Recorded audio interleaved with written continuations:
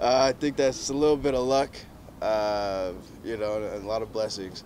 Yeah, I was thinking about that the other day. Every stop I've made along this career has been a good one, and I'm looking forward to continuing that journey now.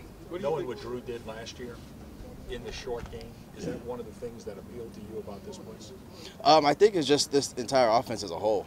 The way they use their backs is pretty similar to what I'm used to, and it's the type of system that I feel like I can fit into. And just the way that they spread the ball around and the points that they put up, it seems like a fun place to play.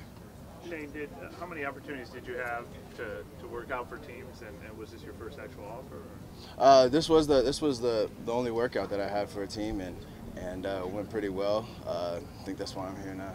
How did it feel? 2 days of training camp when you didn't have OTAs and minicamp? It felt okay. Knocking the rust off the last couple of days. But the biggest thing for me right now is just learning, just trying to learn the playbook and just trying to get comfortable with everything.